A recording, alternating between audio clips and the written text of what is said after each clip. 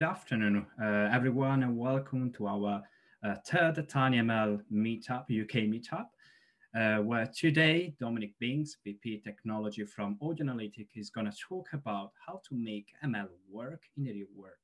So in his presentation, Dominic is going to share how difficult it is to make ML work in the real scenarios and also show possible solutions to make ML work in the real use cases. Okay, so before we start with Dominic presentation, I'd like to do just a bit of housekeeping. So first of all, I'd like to thank our tinyML talk sponsors, so ARM, Deployed, Edge Impulse, Maxim Integrated, Quixo, Reality AI, and SceneSense. Another thing that we'd like to remind all of you is our next tinyML talk on Tuesday, 2nd of March, where Eben Upton, founder of the Raspberry Pi Foundation, is gonna talk about the inference with Raspberry Pi Pico. The webcast will start at 8 a.m. Pacific time. Okay, and we have also another big announcement, and is around the next tinyML Summit 2021. Unfortunately, this one will be virtual, but it's gonna be great anyway. So 5 days of presentations, over 50 presentations. The event will start the 22nd of March and will end the 26th. It will be online, as I mentioned before, and most important, it's going to be completely free. During you're going to have quite a lot of presentations, but also tutorials, panel discussions, and also we're going to award the 3 best tinyML paper product or innovations. So for this reason, I suggest you to register online. It's going to take just few minutes to register in order to enjoy our next tinyML summit, which is going to be pretty soon. Okay, concerning the tinyML, this is an important slide for us because we started, not a long time ago, but we have seen a significant growth. And when I say grow, it means an exponential growth because we have seen, we had 160 people in 2019 when we started, and we are expecting roughly 3,000 members or attendees for the tinyML, so which is a great number for the tinyML community. And so this means that how important and how important is the machine learning on the tiny devices. So this table basically summarizes all our numbers, but that is basically a translation of what the tinyML means nowadays. So concerning the tinyML Summit, I'd like to also to give a big thank you to our sponsor because, as I've said before, the tinyML Summit 2021 is going to be free, and we need to thank our sponsor to make it free. So ARM, Qualcomm, Samsung, Ita Compute, Lattice, and other big companies which are listed here. So a big thank you to all of them who are making this event free of charge. So we're approaching the beginning of the presentation where Dominic is gonna present his talk behind the ML on real use cases, but I'd like to also introduce the tinyML UK committee, so the team behind the tinyML UK. So apart from me, I'm Gianmarco, I'm the tech lead for the machine learning group at ARM. There is also Dominic, who is going to present today, who is the VP Technology of Audio Analytics. And there is also Alessandro Grande, a developer advocate and ecosystem manager for ARM, and Neil Cooper, who is the VP Marketing for Audio Analytics. So thank you very much, all of you guys. It's a great that we managed also to have our third tinyML talk. Is not easy, as we know, because we're working from home, but we are making our best to at least propose interesting talks to all of you. And we really look forward to meeting you face to face. So we are almost there. So Dominic Binks, Dominic Binks was previously a staff engineer at Qualcomm, working in a wide variety of different software roles prior to joining Audio Analytic. So at Qualcomm in Cambridge, he worked on M-Shop, a Brief-based shopping application and Vuforia, Qualcomm cross-platform augmented reality SDK. In addition, Dominic spent time in San Diego working on Qualcomm's core Android porting team with responsibility for the build and release team. Prior to Qualcomm, Dominic worked in a technical pre-sales at Savage, Android's forerunner. Before joining Savage, Dominic worked as a technical consultant at Scientific Generic, now Sagencia, and prior to this, he worked on prepaid calling platform deployed to a number of mobile operators worldwide. Dominic's PhD investigated techniques for automating fault finding, debugging, and pieces of software. And today is here to talk about how to make ML work in the real world. So I'd like to welcome Dominic. Dominic, you can take the floor.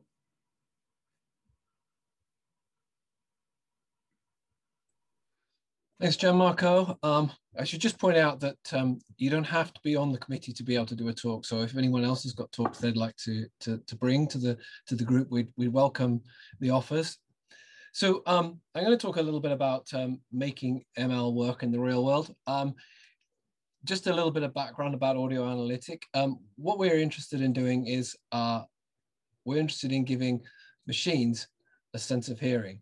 Our mission is to give all machines a sense of hearing, and we're active across a range of sectors, including smartphones, hearables, smart speakers, and smart home. And a little bit of history. We've been in this game for about 10 years, although tinyML is a thing that's come sort of to the fore over the last few years, as we've seen. In fact, we've been doing machine learning on microcontrollers for quite a long time. Actually, since I joined about 8 years ago, we were already running on microcontrollers. So it's not exactly new for us, but I think we've probably got some of the burns and the scars from the mistakes that we've made along the way. It's described by Bloomberg as a Shazam for real world sounds. It's actually technically inaccurate. We don't use the same kinds of techniques, but it gives an idea and a flavor of what it is that we're trying to do. Machine learning in the real world is hard, as those of us who've done any will probably know, and those of us who haven't are probably wanting to understand why. So the question is, why is it hard? And there are things we can do to make it less hard. So here's a couple of stories about ML going wrong in the real world. Both concern Google. It sounds like I'm picking on Google. I'm not. It's more the opposite. If Google struggle with their level of experience and resources, those of us with less are hardly likely to be immune from the kinds of problems that they've seen. So the first one is an MIT review report that describes Google's medical AI was really good in the lab, but the real world, it didn't perform very well. And it took some time, I suspect, to understand exactly why that was.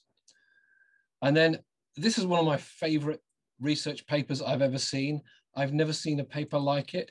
So this is the list of authors. I've never seen a paper this long. And if you look down the list, you can see that an awful lot of them are Google people. They're all google.com email addresses.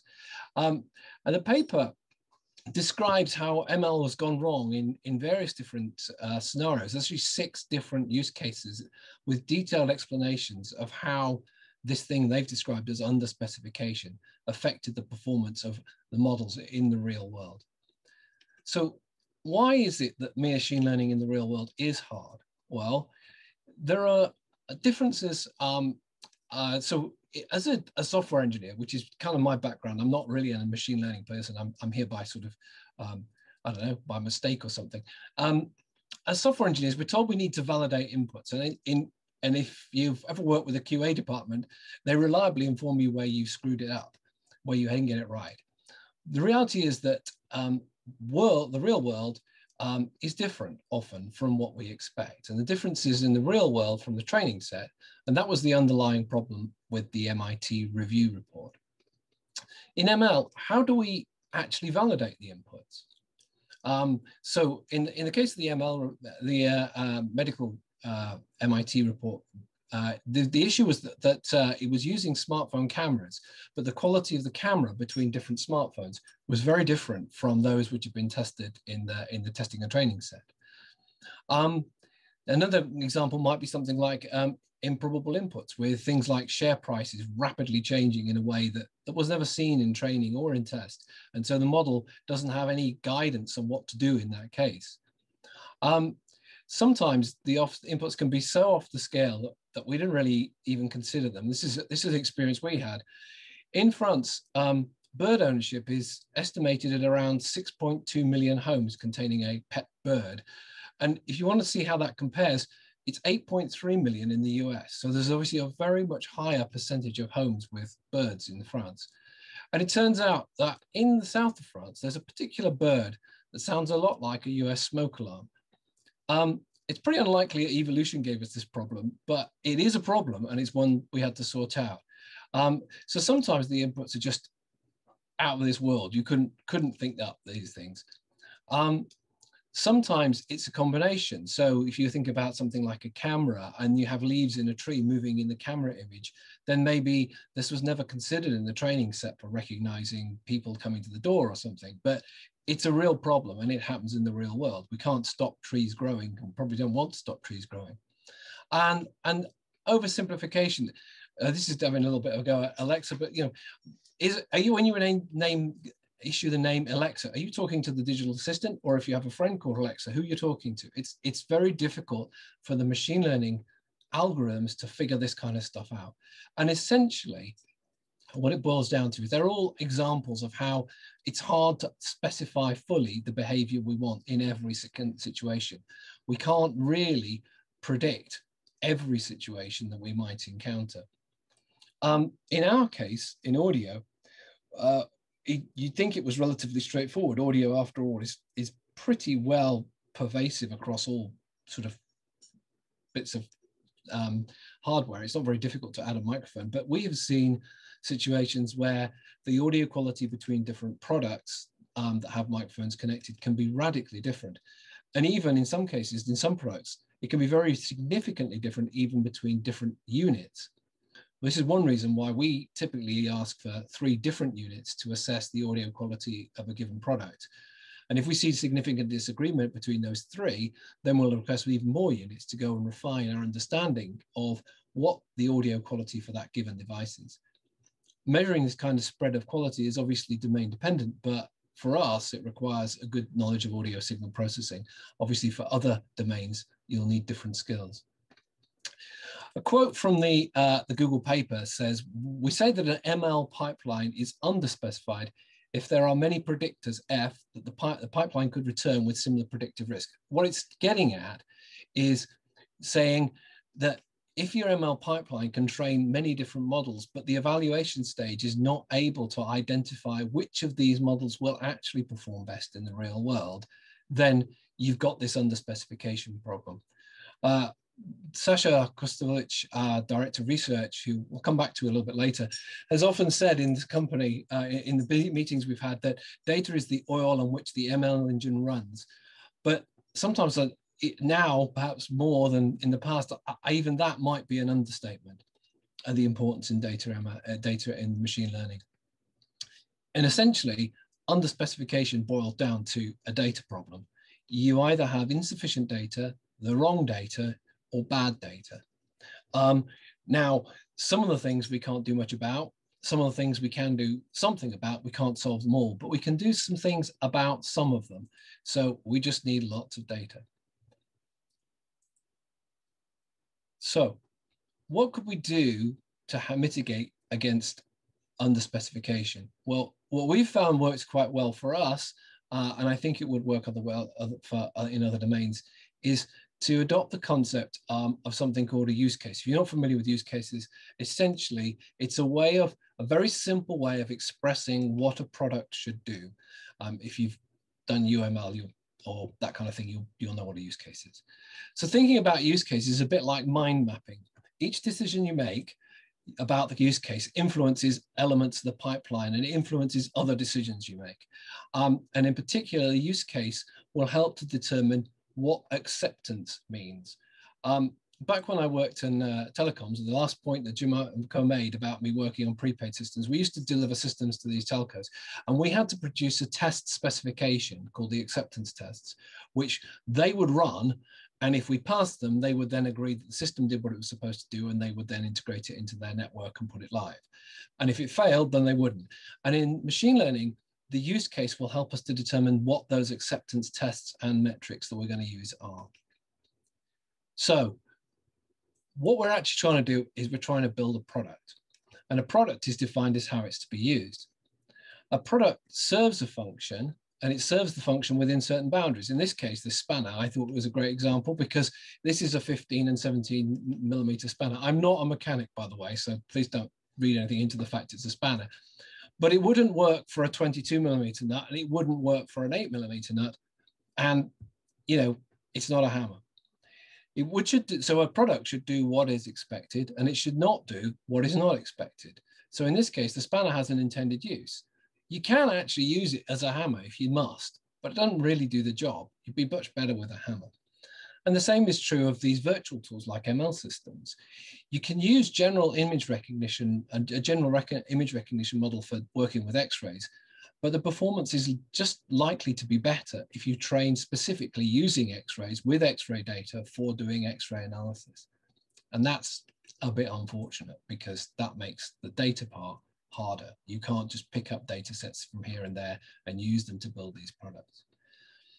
So thinking a bit more about the use case, if you wanted to implement people tagging in images, you'll have one set of requirements for your product. It will need to do certain things, probably going to need to work quite quickly.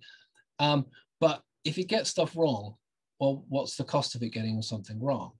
Compare that with, say, face unlock, where you don't really want it to be wrong. It'd be better to get someone to input a password or something if you can't be sure.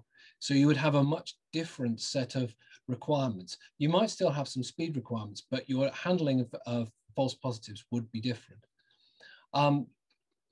With sound recognition, there's a range of tasks that we can do. Just wanting to sort of set the context for the sound part of what I'm talking about. So we have these concepts of sound event detection, acoustic scene recognition, and tagging. So sound event detection is to report the occurrence of a specific sound that may be occurring. For example, and the one we're going to look at is a smoke alarm sound. Acoustic scene recognition is more about what the actual soundscape is and what's happening generally. So it's not any particular sound, but it can be used to help a product adapt to where it is. Most obvious case might be if you're inside or outside, how would you want things to be different? If you are in a city where there's lots of noise and traffic and things, how would you want the product to behave more more helpfully for you in that environment? And tagging, so this is sort of where you have a piece of media and you want to label the sounds that have occurred in the media somewhere. So let's take the case of the humble smoke alarm detector. So what we're going to try and do is we're going to try and detect the sound of a smoke alarm. So I think most of us are familiar with what a smoke alarm sounds like, and we know when we hear one. So the sound is pretty simple. It's beepy and repetitive. So this would suggest that it's relatively simple to train a model to detect. And the reality is it is relatively easy to train a model to detect the beepy sound. But unfortunately, that doesn't really make a smoke alarm detection product. And the reason is that we need to go right back to the very, very beginning of thinking about what it means to be a product. And this is where I come to the use case. What does it mean to detect a smoke alarm? What does it mean to have a correct detection? Where will it work? When will it work? What does it mean to work correctly? What's the budget for processing? What's desirable latency? And who will use it and how will they interact with it? If you start to think through these things, you start to yield a wealth of information that start to bound a whole series of things you're going to do. Just thinking about where will it work? So a smoke alarm detector is unlikely to need to work outside. So you don't need to consider in our case, what sounds might occur outside. So that's an element that you can eliminate. It's helpful if you've got some outside sounds. We'll come back to that later. But that's one aspect that you can sort of remove from the picture, a one thing you don't need to deal with. So how could we go about building a smoke alarm detector? At this point, I've barely mentioned training, inference, and accuracy detection at all. But we know some things. We know where the product will work. We know, or at least we think we know, or we may have taken an educated guess on what will please a user. We know where we're likely to be running, or we'll have restricted it to a subset. So we know some of the parameters of what model we need to build, but we need data.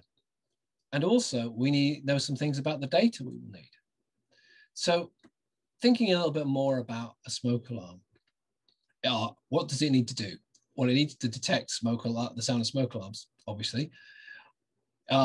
We've decided in this particular instance that it's going to work in within normal home ranges and within normal homes.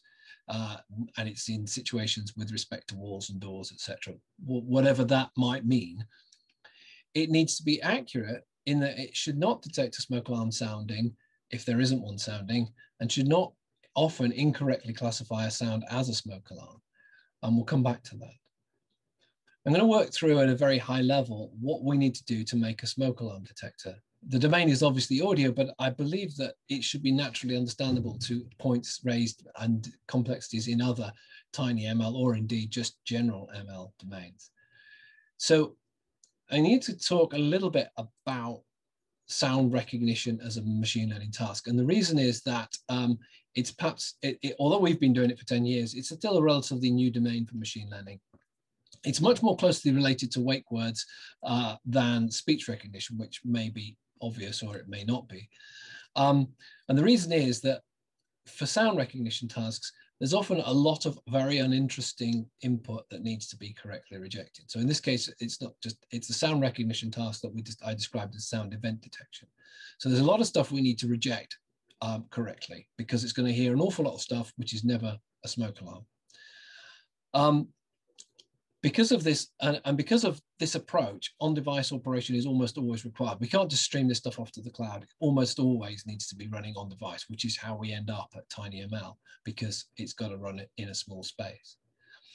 And there's also no predictive model for how sounds will occur. For example, with speech, you've got the concept of sequence of phonemes, which build words, and words can follow certain patterns and they can't follow certain other patterns. But for example, in the case of sound, there's no rule that says if a smoke alarm sounds, a dog won't bark. It might do or it might not. There's no connection between those two things. So in the case of sound event detection and sound recognition more generally, we kind of have two parts to the model. Which is similar to how speech works as well, which has an acoustic part and a language part. But in sound, we have an acoustic part and a temporal part. And so this little diagram shows so essentially here is a frequency component. It's analyzing the frequency breakdown of what's happening. And this is the acoustic modeling part. And then here, it's looking over time and then analyzing what is happening over time. So as we see, and it moves through time. So for a smoke alarm, from this spectrogram, if you've not seen a spectrogram, essentially what we have the frequency up the side, the colored bits, the bright colored bits indicate a signal or a presence of sound in that frequency, and time runs along the bottom. So it's a tonal component. It has a tonal component somewhere between 2.5 and 3 kilohertz. Each individual beat lasts a few hundred seconds, and there appears to be a gap between them, which looks similar. And they're grouped in threes in this particular example for this particular smoke alarm. And there's also a gap between these groups of threes, which seems to change. So we can sort of infer that. So we know kind of a little bit about the features we need to look for. Now we need to think a little bit more, going back to that use case question of what does it mean fundamentally for a smoke alarm to be detected? what are we going to do? So not all smoke alarms sound the same. And here's some hypothetical examples based on what we see in real smoke alarms. There's a wide diversity of different sounds which cross manufacturers and models. It's virtually impossible to know a pattern the smoke alarm will emit before actually sounding it. Which of these corresponds to a correct detection? Is it just one beep, like effectively one of these little gaps here, or is it this triple beep here? We've got a 4 beep here. So is it 3 or is it 4? How much of this do we need to see? So we could say we start on this line here, and then, but does the smoke alarm actually exist as a detection at this point? Or is it here? Or maybe it's here. And when should we inform the user? When are they going to want to know? So how many smoke alarms do you think you need? Well, the use cases tells us where we want the product to work. So we need at least a sample from the geographical regions where the product will work. We also should consider if regional regulations will impact. For example, do kiddie smoke alarms sound the same as in the US as they do at the same products sold in the US and the UK? You can't always tell from what they look like. And here's just a selection of the ones we have. Yeah, we bought lots of them. Some of them we bought all the most popular ones in the US and all the most popular ones in the UK. And now we have hundreds of them. So I don't know if you can imagine what it's like when we have a low battery, but it's quite difficult. So moving on, we said we're going to use it in a home. So where are we going to use it in the home? So there's a question about where will we integrate this detector? Where's it going to live? So there are a number of places we could put it. So we could put it as a smart camera or a security camera of some sort. It could be a smart speaker. It could be a thermostat, a smart bulb, a microwave, or a set-top box. And given where these places, where these items are going to live in this home, we can make some decisions about what kind of distance we would need to be able to detect from. It will inform what kind of data will need to be collected and from where. With audio, you have interesting problems when you put something on a wall, you get various kinds of effects in the room. I don't want to go too much into that detail, but essentially, audio changes where you view it from for reasons to do with the physics of audio. So you need to consider where you're going to actually observe the sound from, therefore, you need to collect data from that location. Well, I mentioned that audio quality varies between different types of units and also different types of devices and different units as well, obviously, as their location. And this can lead to challenges where data collected on one device does not match the quality of another device. In order to help us out with this, we've actually recruited a global network of volunteers to feed us data for use in the construction of sound recognition models. And we also have our own facilities for collecting sound in an anechoic settings. That's free of reverberation and so-called room effects. It's effectively a very pure sound. I noticed there's a couple of questions come up, John. Marco, do we want to address those now? Yes, I mean, okay, the first question was interesting and behind the smoke alarms. So most of the time we have smoke alarms networked. So basically already connected to as an IoT device. So why, for instance, can you give us an example use case where we want to detect the smoke alarm? I believe because not all of the smoke alarms are connected to internet, probably. Yeah, I mean, it's essentially, it's a cost question. So an internet connected smoke alarm, last time I looked at the Nests were about £100 a unit. You can buy a pair of smoke alarms from IKEA for £10. So it's a cost implication that you can deploy more smoke alarms essentially for less money, and still gain the benefit of being kind of connected in a way. So that's I mean, it's not the only use case of sound recognition. It's just the reason I chose this one is because it's a nice, easy one to understand, and I think most people know what a smoke alarm sounds like, and we'll be able to identify them. But yeah, I mean, there's a good question. I mean, if you've got, there are products out in the market that also, for example, there's one that's a battery that you replace. It's a Wi-Fi connected battery, and it allows you to, it will, when the smoke alarm sounds, obviously that starts drawing power, and then it can also inform you as well. So there are a couple of ways of doing connected devices, but the standard sort of connected smoke alarm is a quite expensive product in comparison to a normal, regular smoke alarm. And of course, you may already have smoke alarms installed in your house, which, you know, do you really want to be going and replacing them? Okay, and the second question, I'm not sure you can answer, but is about the data set. So can the sound data set with a data set, I believe is a service or website, be seen as a collection of noise, white noise, so through square wave sample? So probably they're asking if we can have synthetic noise to the data set in order to improve the accuracy in our system. So, okay, let me just try and take two questions there, because I think I'm not quite sure exactly which question is being asked, but so let me just try and answer two questions and see if I get the right one. So, it is possible to synthesize audio data. That's the first thing. I mean, that's what studios do, is synthesize audio data. However, it requires a good deal of care, and it requires you to know that the audio, that the synthesis you're making is realistic, because if it's not realistic, you actually haven't gained anything. In fact, you've probably made things worse.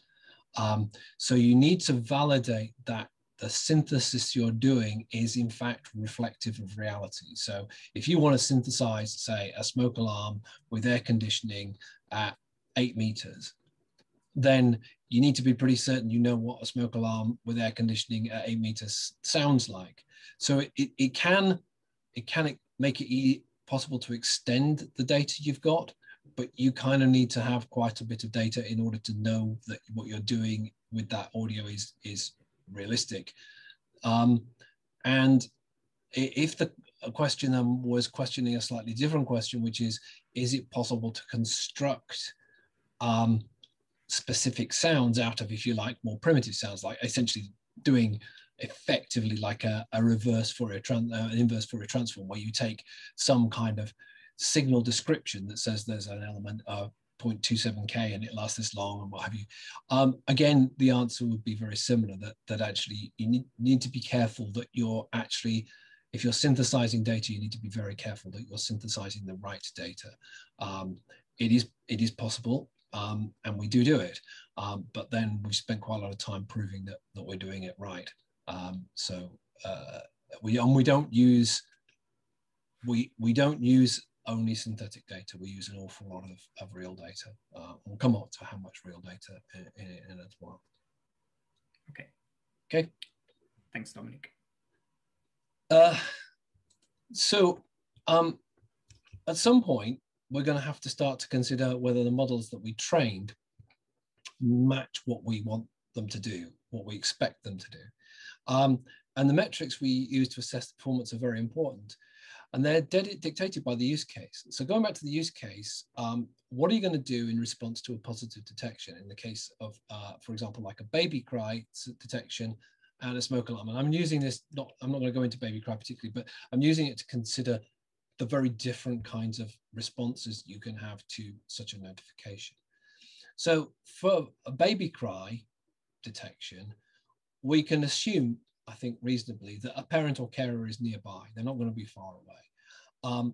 For a smoke alarm detection, the homeowner or tenant is likely to be away from the property. If you're there, you probably don't need it. You might need it if you're hard of hearing, but if you're able-bodied, you probably wouldn't need it. So the question that I like to think about and I like to pose to people is, well, if you're sitting at your desk at the time when you could go into your office and you weren't stuck at home, and you receive a notification on your smartphone and it says something. So if it's a baby cry, assuming that you're not actually that far away, you are at home, what are you going to do? Well, I'm a parent of 3, so I do kind of have a little bit of experience here. So that if you get a baby cry notification, you might respond immediately, or you might not. You might finish what you're doing, particularly if it's messy or difficult and you don't want to interrupt it. Or you might even just leave it and see if the baby will settle again. If you know, for example, that it's teething and therefore, there's not a huge amount you can do. If you're sat at your desk in your office and the smoke alarm notification comes up on your phone, I think your reaction is going to be pretty dramatic. You're either likely to going to call a neighbor to go and check your home. You might call a fire service, or you might actually just go home yourself, depending on whether that's practical or not. So the reason I raise this is because if you have that baby cry notification come through and it's wrong, you'd be mildly frustrated. If you've raced home from your office thinking your house is on fire, it's a very different level of cost mentally to deal with that. So the cost of false positives become a critical factor in the acceptance of a system's performance. So for example, supposing we had 90% accuracy at 1 false positive a day as a metric of what we wanted to achieve. And that might be perfectly acceptable for use cases and totally useless for others. For baby cry detection, maybe it's good enough.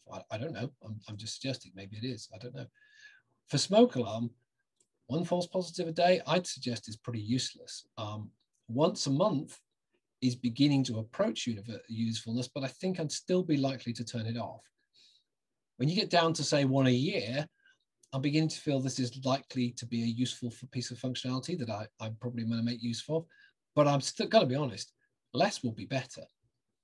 At 90%, if your house is actually burning down, you don't want to be in the 1 in 10 that gets missed.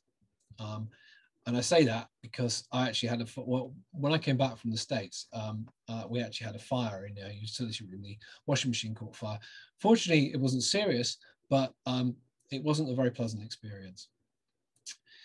So for metrics of any sort, it turns out that how you label data can actually increase or decrease your apparent true positive and false positive rate. And we'll come back to labeling as well in a moment. What's important to know is how effective is your metric at reflecting your use case.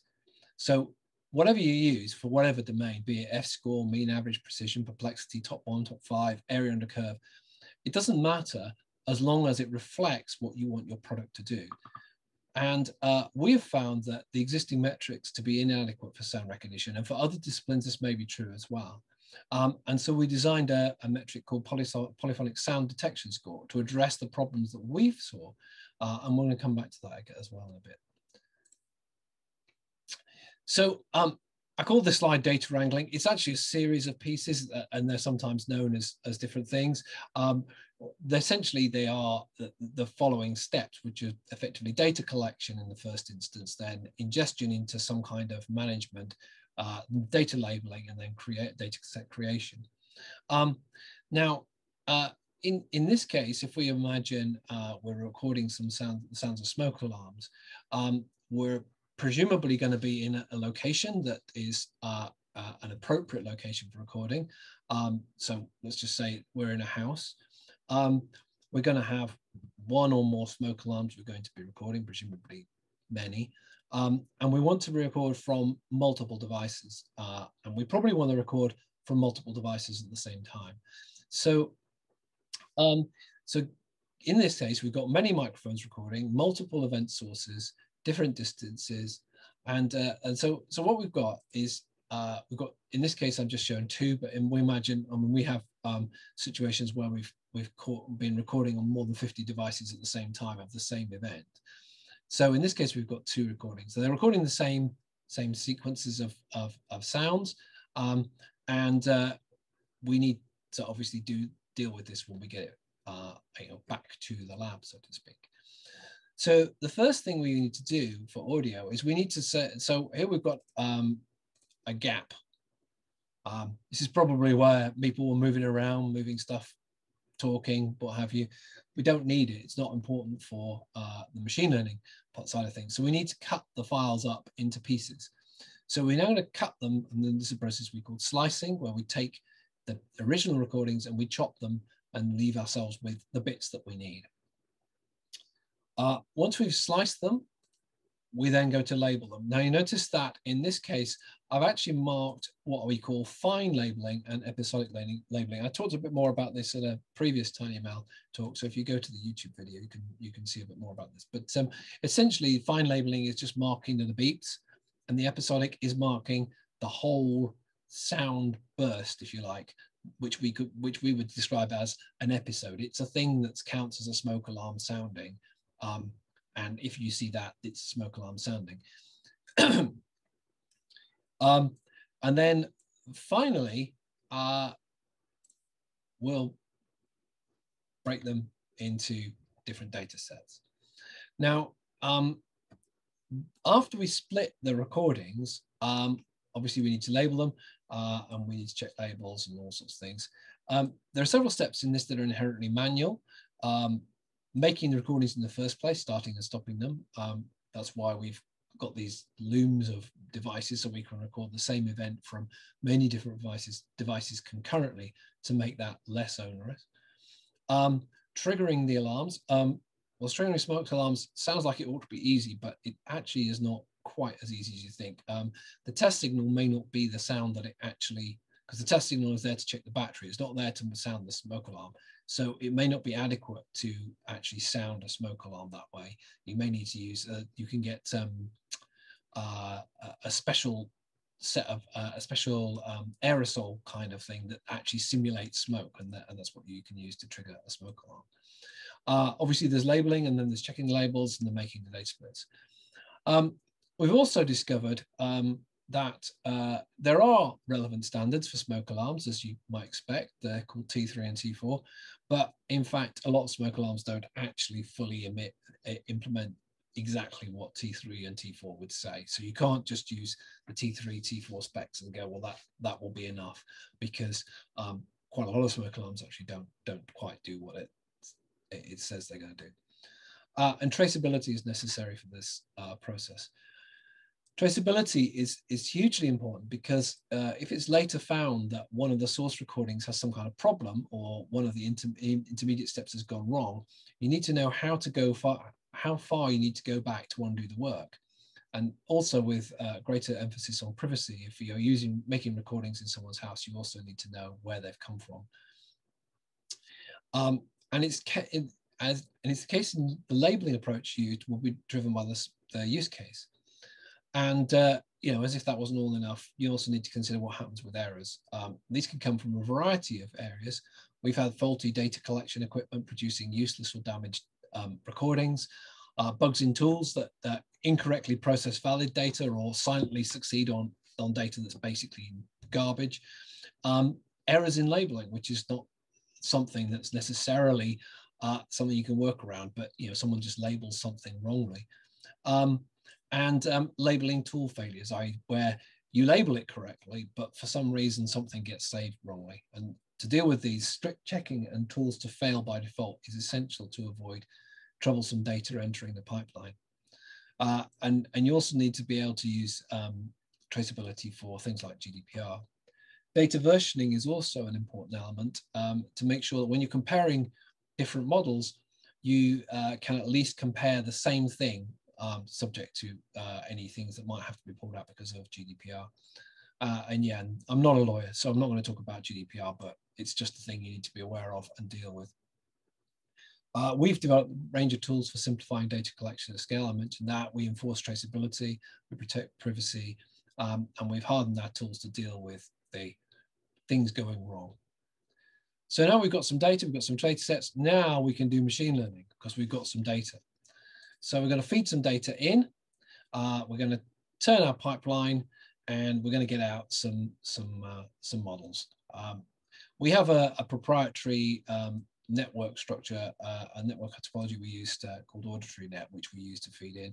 We also have found that we don't entirely, we found that models that seem to do well in evaluation can sometimes then start to not perform well when they're put in the real world. And so we've actually designed a specific loss function for doing training to assist in terms of picking out those models that work well.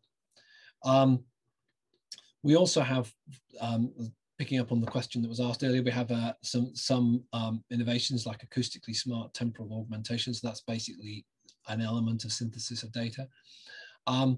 And we'll typically train a collection of models leading to several candidates which warrant further evaluation. And I mentioned that we've found that the real world sometimes means these don't perform as well as they looked like when we actually originally trained them. So we're going to get onto real world evaluation. For real world evaluation, you need a lot of real world data. And what we do is we've collected a large data set. So we're talking in the region of 30 million labeled sound recordings across 1,000 classes and 400 million metadata points. And from this, we can draw a test data set. Your metric for an evaluation needs to be one that accurately reflects the task the model is undertaking. In our case, existing metrics failed to match real world experience, so we introduced polyphonic sound detection score. It was a new metric we introduced last year, and it was adopted by DCASE 2020 for task 4. DCASE is the primary academic workshop for audio recognition tasks. The evaluation, the metric used can actually lead to significant differences in the understanding of performance. In the case of sound, using polyphonic sound detection score over other more traditionally used score metrics can result in differences of up to 40% in terms of true positive and false positive analysis. And the use case determines what environment the system will operate in. So we need to use data captured in those environments. So I said about outdoor, you don't need outdoor data, particularly for smoke alarms, but maybe it'd be a good idea to throw a bit at it. So what we do is we take this Alexandria, our large data library of these 30 million labeled sound recordings, and what we do is we build from that something called the product reporting set, which is a set of data that reflects what the use case is going to be experienced to. Once we have candidate models, we then run them through this PRS model, the PRS data set, sorry, the product reporting set. And this reveals where models are going to produce wrong answers. And once we have the errors where the models are producing wrong answers, we have to go and look at why they had errors.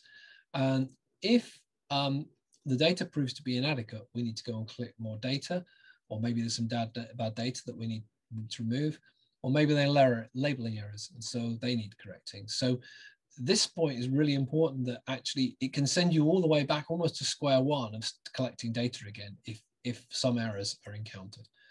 Unfortunately, it's not a nice little pipeline that goes in one direction. It's more of a loop.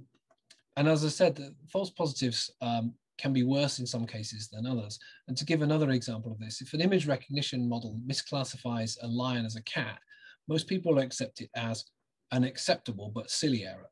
But if it classifies it as a motorbike, users are much less likely to find it acceptable. So we now have a model that can be trained and to be deployed onto devices.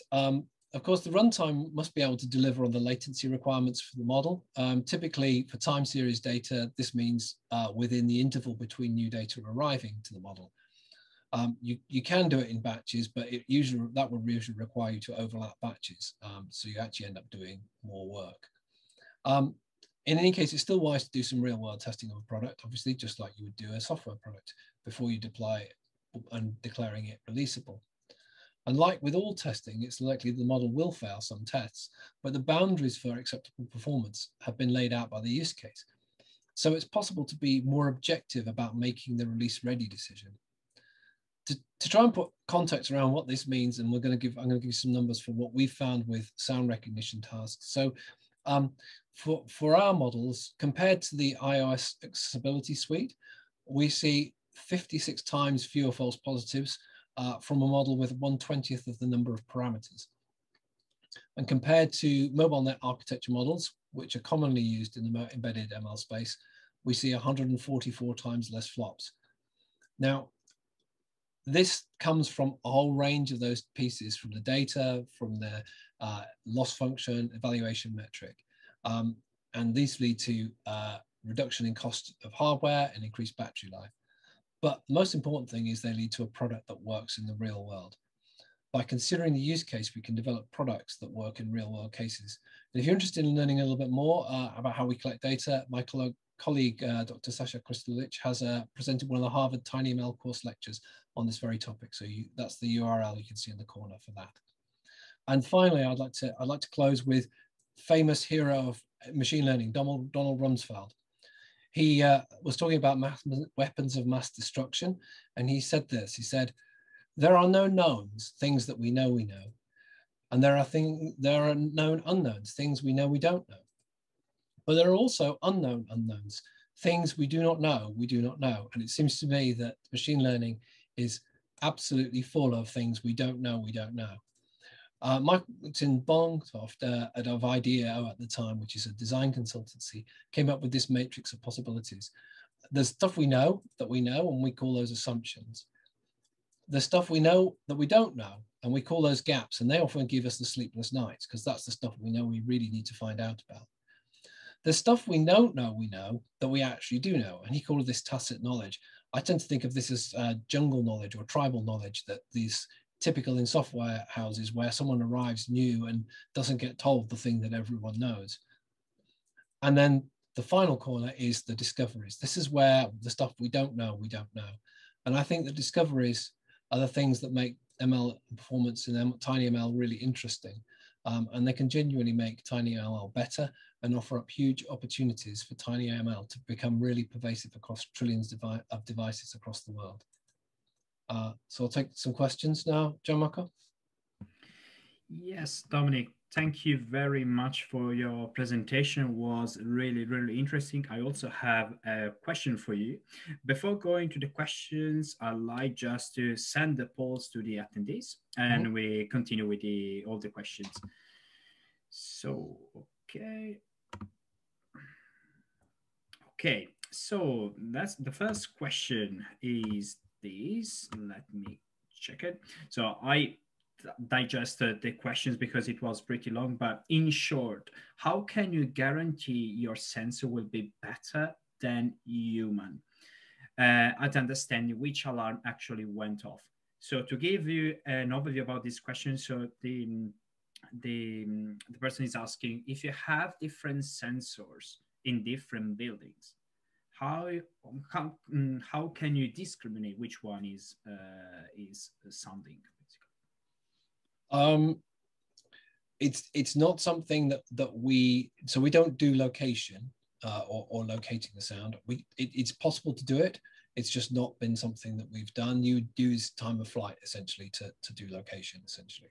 But in our case, if you think about smoke alarms sounding in a house, you may get multiple smoke alarms sounding at the same time. So positioning is perhaps not so useful in that context. Okay.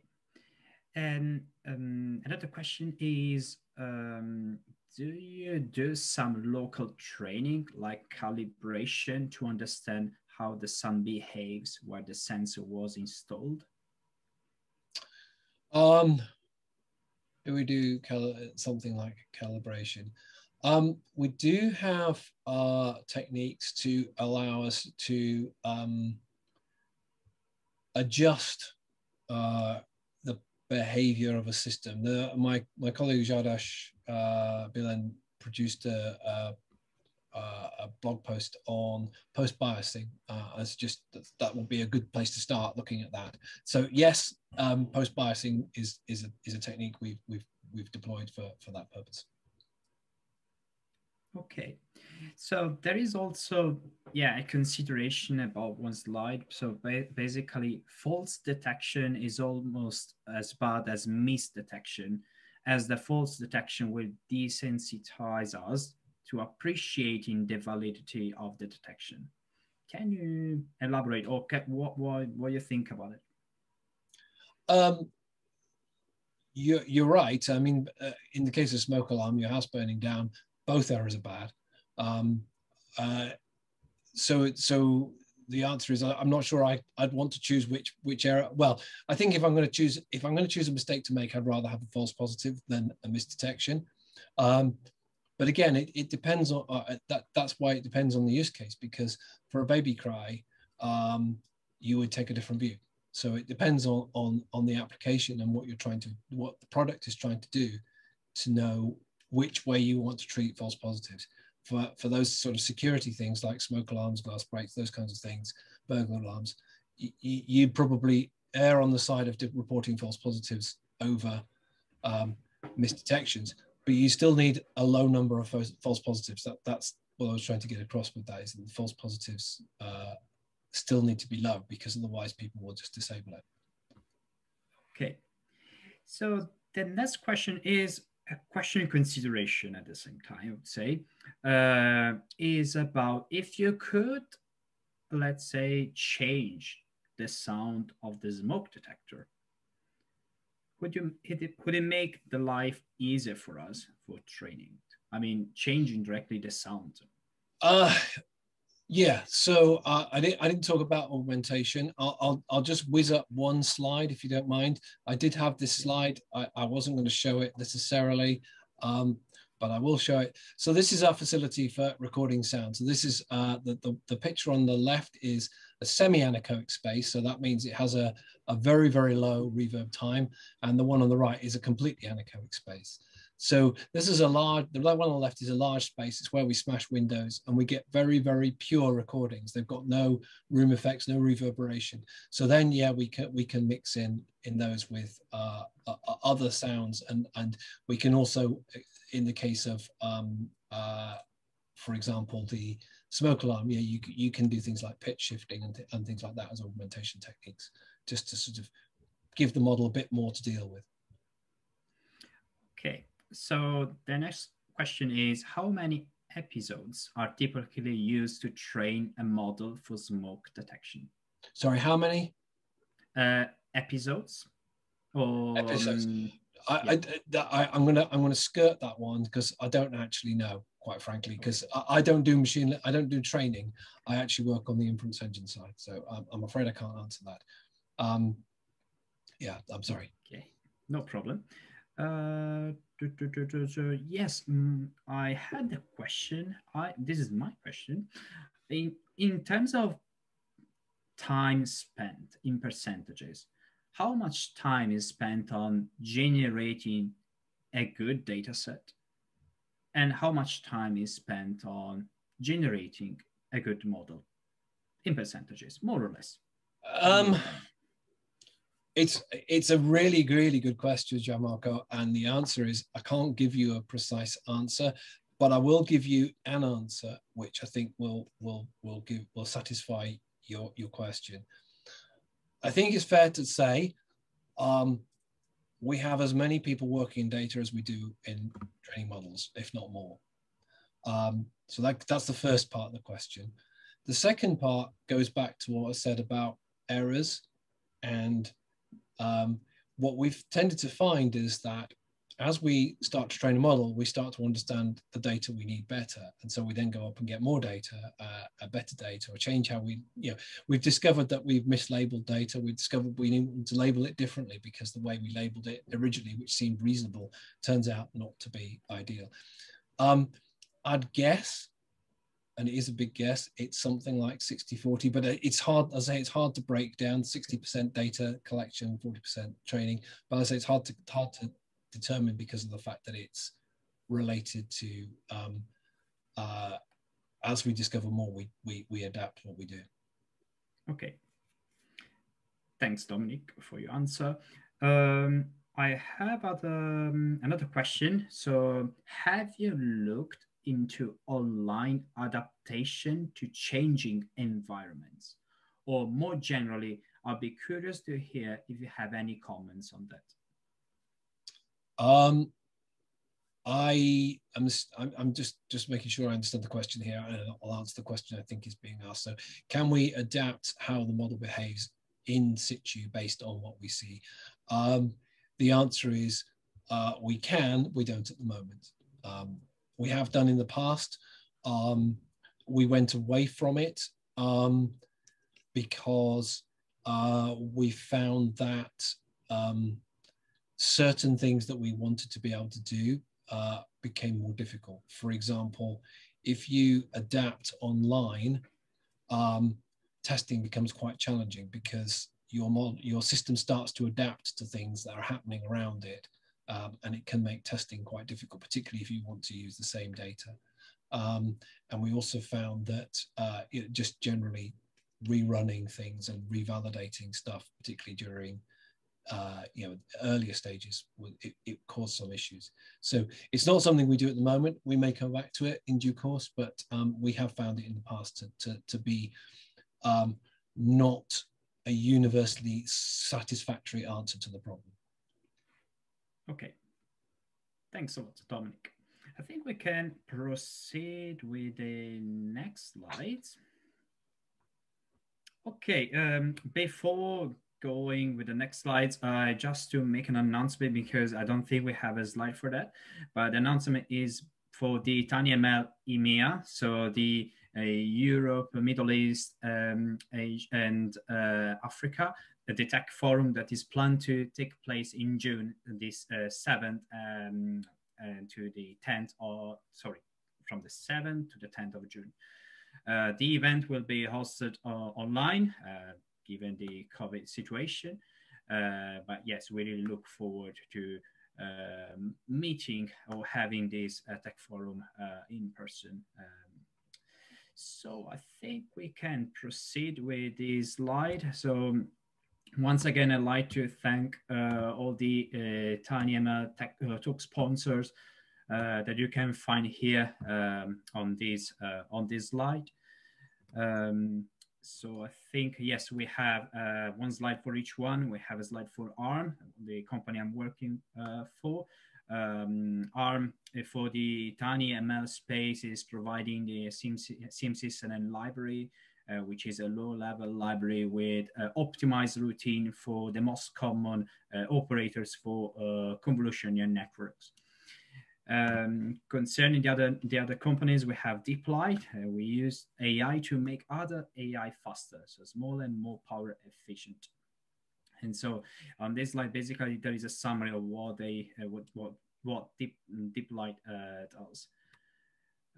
Also, there is Edge Impulse, which basically the tinyML for all developers, from dataset to the test. So here is reported some of the key aspects behind the Edge Impulse company. Also, we have the Maxim integrated with sensors and signal conditioning, low power Cortex M4, and advanced AI acceleration. Quixo with the auto machine learning for embedded AI, an automated machine learning platform that builds tinyML solution for the edge using sensor data. Also in this case, as before, there are quite a lot of interesting information that you can also see. Reality AI, which is for building products in the area of artificial intelligence. And so the tools mentioned on the right-hand side of this slide, like automated feature exploration and model generation, or automated data assessments. And in the end, we have SynSense, so that builds ultra low power. With ultra low power, we mean sub-milliwatt sensing and inference hardware for embedded devices. I think we have, yes, completed the sponsor of the tinyML talks. But before leaving, I'd like just to announce the next tinyML talks, the one already mentioned before, on the 2nd of March. Eben Upton, the founder of the Raspberry Pi Foundation, is going to talk about the inference with Raspberry Pi Pico. On our side, for the tinyML UK meetup, so the next one, the 4th, will be the 20th of April. We're going to have a presentation in the area of Arduino. So we're going to explore the Arduino solution for tinyML. Okay, and that's it. I think we have finished for today. I don't know. There is another question. I don't know if you want to take now. Is I think we can answer this quick question. Can you adapt online to, how much time does the real life test take? It's a good question. The answer is often driven by how long do you have, but the answer is quite a long time. We have arranged test loops, for example, that run overnight and things like that. So, but it's usually going to be quite a long time. You can only play back audio at the speed playing back audio can happen. And we typically also deploy devices, if possible, to people's homes for weekends and things like that. So we get, you know, a reasonably good length of time when we wouldn't be expecting to see anything. Okay, so thanks a lot, Dominic. Yes, I think we have finished for today. Of course, as a reminder, you can use our tinyML page to ask your questions for this talk, but also other generic question on tinyML. So we really look forward to seeing your questions also on our page. I think with this, I'd like to say thank you very much, Dominic, for your presentation once again. It was really a pleasure. Listening your talk, interesting, and we had quite a lot of interesting questions as well. And also thank you all of you for attending this presentation. And with this, see you at our next tinyML meetup, which is going to be the 20th of April. Bye-bye.